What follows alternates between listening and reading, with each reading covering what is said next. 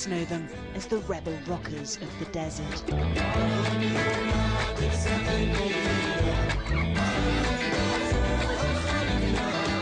Over the past 30 years, the Malian band Tuareg have transformed the hypnotic music of the Sahara into a new breed of electric blues that has won them millions of fans the world over.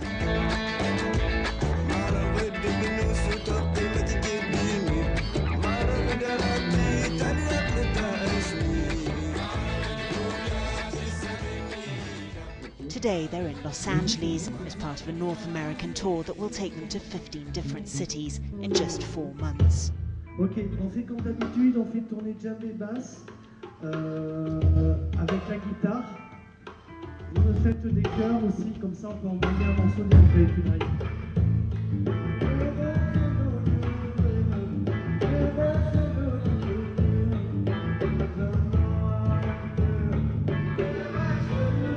The band's name, Tuareg, is the plural of the Tamashek word for desert.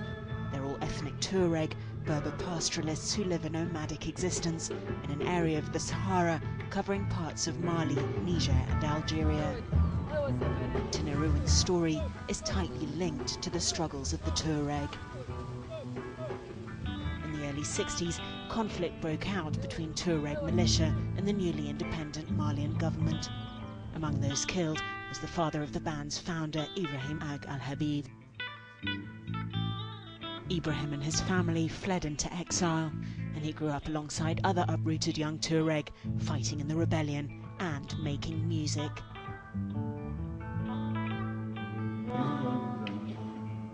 Okay.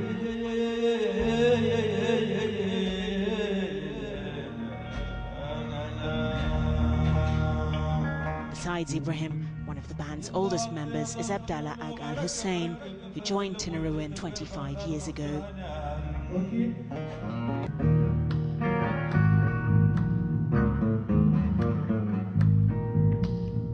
Le groupe a commencé les années 79-80 dans le sud de l'Algérie.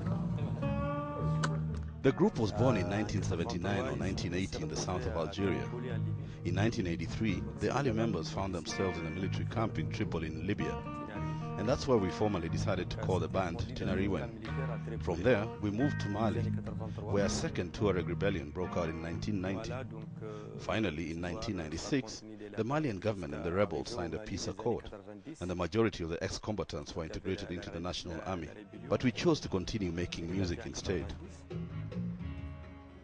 Tuareg's popularity has exploded in the past 10 years, taking the group everywhere from Australia to America. Just a few hours ago, they flew in from New York. Tomorrow, they'll be in San Francisco. They're exhausted, and Ibrahim prefers not to talk to us to conserve his energy for the concert. Ayadou Agledche is one of the group's younger musicians who joined when he was a teenager. Il y a des moments très durs, c'est vrai. Il y a des moments très durs, on est très fatigué. There are some very tough times. There are moments when we are very tired, like right now. But still, your soul is awake because you know that you're here to meet people, to make music and communicate with people. That leads to some great moments as well. When we are on stage, we forget that we are tired. We are happy because we are here learning, seeing different things and experiencing new cultures.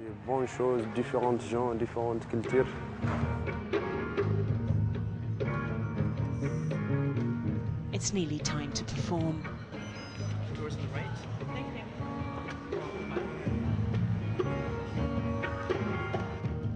The group has barely had time for a quick dinner and shower, but they're ready to face the sold-out venue.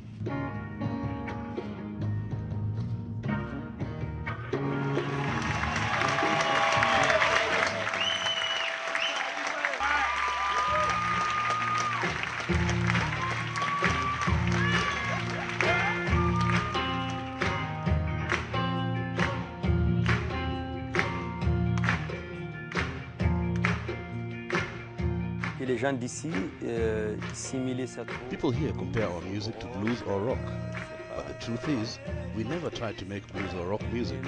We are all guitar players and songwriters, and we all listen to different styles of music. If some of our sounds feel similar to rock and blues, it's simply because of the use of the guitar. We call our music Asuf. That means nostalgia in our Tuareg language.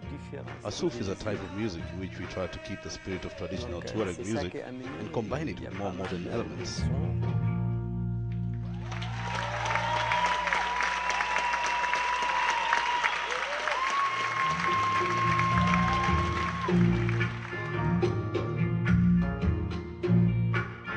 Tinariwen's early songs often had a political message.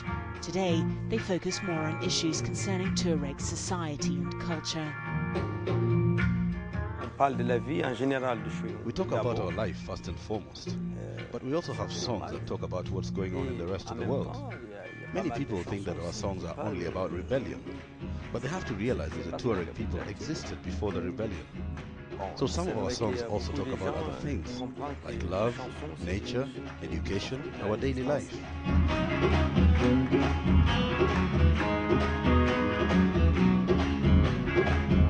Carried by the audience's energy, Tinariwen performed for an hour longer than originally scheduled.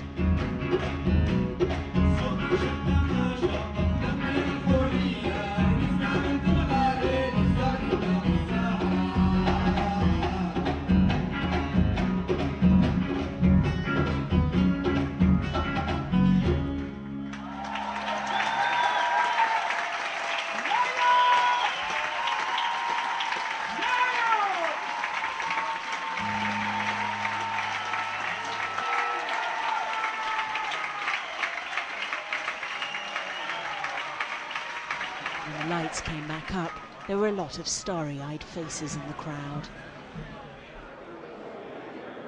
Tinariwen's music is this incredible mix of something that sounds really familiar, like very bluesy and very rootsy, and something completely exotic and ancient. It was great. I mean, it's nice to see people get up and shake it loose. Usually I come here to see the chamber orchestra or something, and it's all very stoic and staid, you know. I love them. It's real Saharan blues. It sounded a lot like Junior Kimbrough at times. You know, a lot of like northern Mississippi stuff, but then it just ended up sounding like a bit of Ali Fakr Tower and a little bit of the Malian stuff, but it's way Saharan. I love that stuff. After the concert, Edu ventures outside to meet some fans and sign a few autographs. The concert was great. We were so tired that we thought it would be a bit difficult, but on the contrary, there was so much warmth in the audience tonight that it pushed us to live up to it. Tinariwen will continue to tour the US and Canada until June. After that, they'll head back to their home, the desert, to find new inspiration and new stories to tell through their music.